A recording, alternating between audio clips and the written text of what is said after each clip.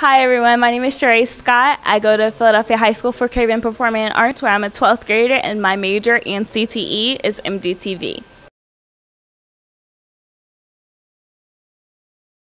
So I started PSTV back in October, where I was asked to come and learn some of the stuff about PSTV, learn the cameras, learn the equipment, learn the facility. So I've actually really enjoyed my time here at PSTV, especially as an intern, because I get to do what I love all day long, and I get to do it around like-minded people who also love what I love.